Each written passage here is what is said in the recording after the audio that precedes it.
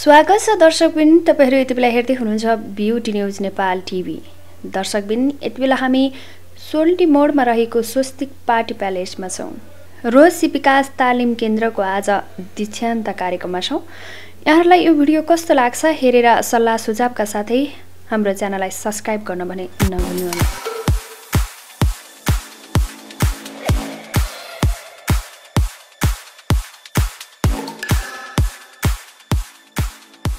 अभिनय, मोडलिङ, सौन्दर्य व्यवसाय तथा सामाजिक क्षेत्रमा योगदान पुर्याए बापत 4 जना स्रष्टा राजधानीमा सम्मानित भएका छन्। सौन्दर्य लगायत विभिन्न सिपमूलक प्रशिक्षण लिएका विद्यार्थीहरूको दीक्षान्त समारोहमा काठमाडौँको रवि भवन स्थित रोज विकास तालिम केन्द्र तथा रोज ब्युटी पार्लर एन्ड ट्रेनिङ सेन्टरले 4 जनालाई शनिबार काठमाडौँमा विशिष्ट योगदान सम्मानबाट सम्मानित गरेको हो। यसरी सम्मानित हुनेमा कलाकार तथा मोडल शिलास्मा हमाल मल्ल, रश्मिलाज फेसियल हाउसका प्रबन्ध निर्देशक तथा कस्मेटिक व्यवसायी प्रकाश कुमार श्रेष्ठ, नेचर इसेन्स तथा जोया पपैया कस्मेटिकका कन्ट्री डिस्ट्रिब्युटर विश्व केसी र सशस्त्र प्रहरी बल महिला परिवारकी कोषाध्यक्ष तथा समाजसेवी लक्ष्मी पोखरेललाई सम्मानित गरियो। यी 4 जना समाजसेवीलाई रोज विकास तालिम केन्द्रकी अध्यक्ष एवं वरिष्ठ ब्युटिसियन सोनी कारञ्जित र सिटिभिटीका उपाध्यक्ष कुलबहादुर बस्नेतले संयुक्त रूपमा सम्मान प्रदान गरेका हुन्। प्राविधिक शिक्षा तथा व्यावसायिक तालिम परिषद सिटिभिटीका उपाध्यक्ष बस्नेतले अब नेपालमा ब्युटिसियन र फेसन डिजाइनरको पनि 3 वर्षीय कोर्स सञ्चालनमा ल्याउने बताए। 70 लाख रुपैयाँ खर्च गरेर मासिक 30,000 तलब पाउने चिकित्सक पढ्नुभन्दा 1 लाख खर्च गरेर पढाइ पूरा गरेर मासिक लाख रुपैयाँ कमाउने ब्युटिसियन बन्नुपर्नेमा उनले जोड दिए। यी 4 जनाले आफ्नो क्षेत्रमा उल्लेखनीय योगदान पुर्याएकोले सम्मानित गरिएको वरिष्ठ ब्युटिसियन सोनी कारञ्जितले बताइन्। यी 4 जनाले आफ्नो क्षेत्रमा उल्लेखनीय योगदान पुर्याएकाले सम्मानित गरिएको वरिष्ठ ब्युटिसियन सोनी कारञ्जितले बताइन्। रोज विकासबाट ब्युटी पार्लर, फेसन डिजाइनर, सिलाइ बुनाइ, मोबाइल रिपेयरिङ, चुरा, चप्पल, खेलौना निर्माण जस्ता विभिन्न प्रशिक्षण लिएका 150 जनालाई कार्यक्रममा प्रमाणपत्र प्रदान गरियो। सो कार्यक्रममा घरेलु तथा सानो उद्योगको त्रिपुरेश्वरका प्रमुख रामचन्द्र अधिकारी, नेपाल कस्मेटिक व्यवसायी संघका अध्यक्ष रञ्जित पौडेल लगायतले सम्मानित व्यक्तिहरूको योगदानको चर्चा गर्दै ब्युटिसियन पेसाको महत्त्वबारे चर्चा गरे। गायिका आनन्द कार्की र गायिका जुनी रिजालले भरे आउँछु सपनीमा, वनमा फुल्यो फुल लगायतका चर्चित गीत गाएर कार्यक्रमलाई सङ्गीतमय तुल्याए।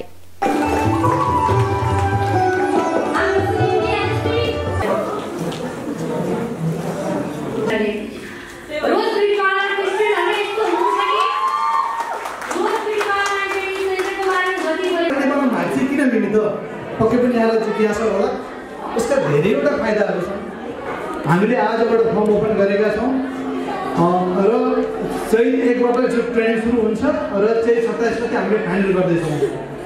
हामीसँग गत सालको ब्युटिसियन ट्यालेन्ट नेपालका विजेता सरिता भारतीजी यहीँ हुनुहुन्छ। मैले ध्यान आकर्षण गराएँ, उहाँले यहीँबाट आफ्नो करियर सुरुवात गर्नुभएको मिडियामा। आज 17 मिलियन ब्युटिसियन ट्यालेन्ट नेपालको उनीहरूले 17 मिलियन पब्लिकसँग, दर्शक अडियन्ससँग उहाँले फेस टु फेस आफ्ना न्युज पठाइसक्नु भएको छ मिडियाबाट। त्यो सबै अवसर यही ब्युटिसियन ट्यालेन्ट नेपालले दिएको हो। त्यसै गरी बाँकी कति साथी हुनुहुन्छ उहाँलाई यसले अवसर प्रदान गरेको छ। हामीले ब्युटिसियनहरूलाई चाहिँ गोलबन्द गरेर यो मिडियामा ल्याउनुको साथसाथै उहाँहरूलाई चाहिँ उहाँको पेसा अझ निखार गर्ने हाम्रो टार्गेट हो। यसपालि हामीलाई मिडिया एमसी ट्रेनिङ छ। हामी टेलिभिजन, रेडियो र डेली मिडियाका साथीहरूलाई ट्रेनिङ गराउँछौँ। उनीहरूलाई फर्स्ट र सेकेन्ड राउन्डमा हामीसँग चाहिँ स्पेसल नेल आर्टको ट्रेनिङ छ।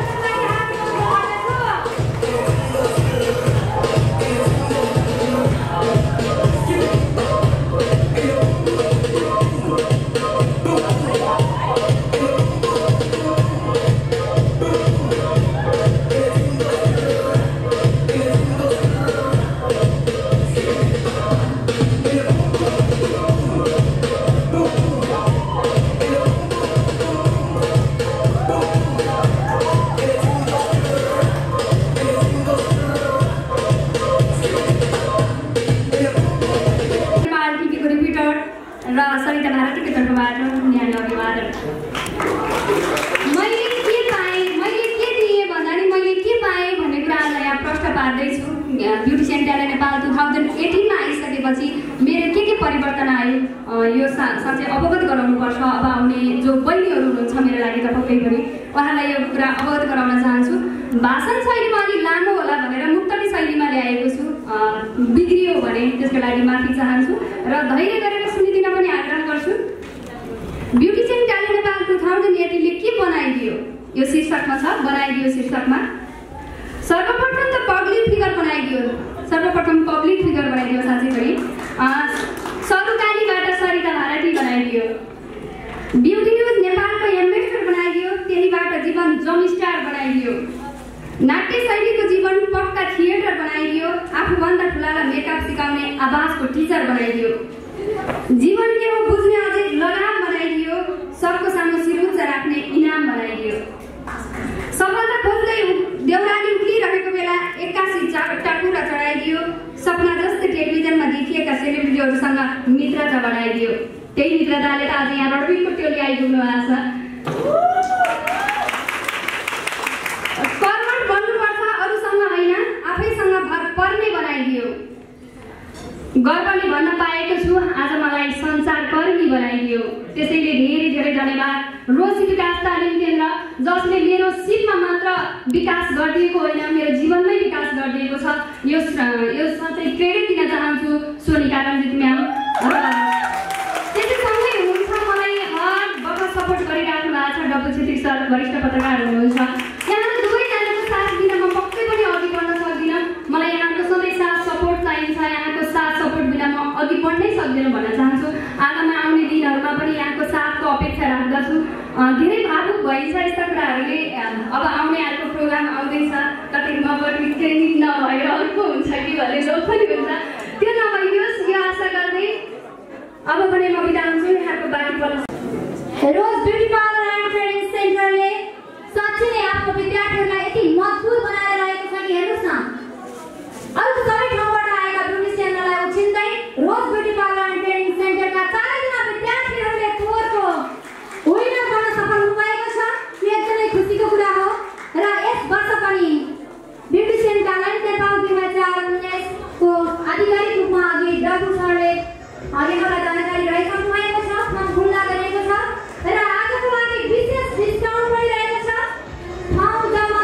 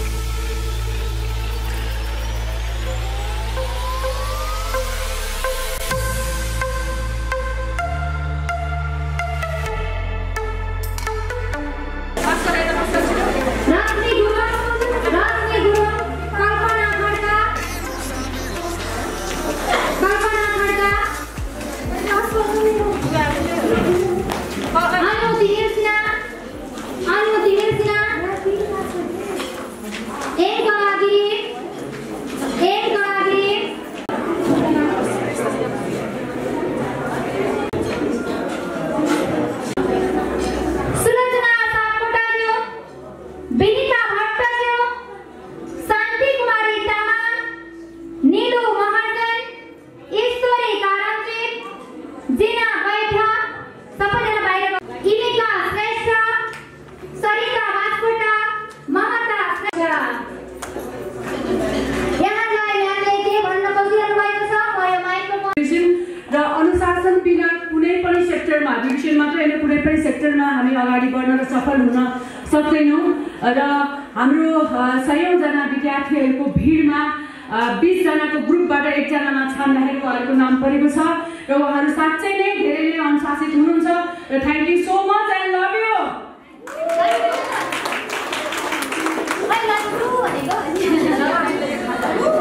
यहाँ सबैजनालाई बधाई छ टप 16 अनुशासित विद्यार्थीको लिस्टमा यहाँ गर्नुभएको छ र नपढ्नु भएको विद्यार्थीहरू पनि अनुशासित हुनुहुन्छ नै तर थोरै कम र बढीमा मात्र फरक हो यहाँ सबैजनालाई पक्कै पनि अर्को वर्षको लिस्टमा यहाँ पनि पाउनुहुन्छ भन्ने हामीले आशा लिएका छौँ र सम्पूर्ण साथीहरूलाई खादा उडाएर सम्मान गरिरहनु भएको छ यहाँलाई हार्दिक बधाई छ र जोरदार ताली बजाइदिनुको लागि सम्पूर्णलाई हार्दिक अनुरोध गर्दछु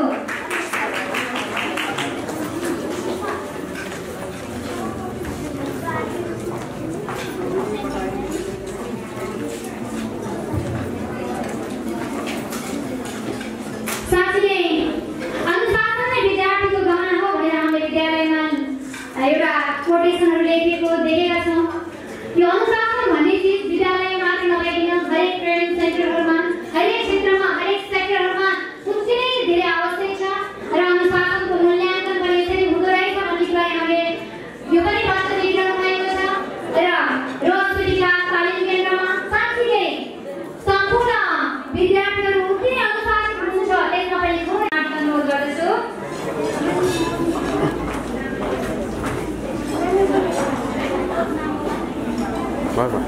Bye.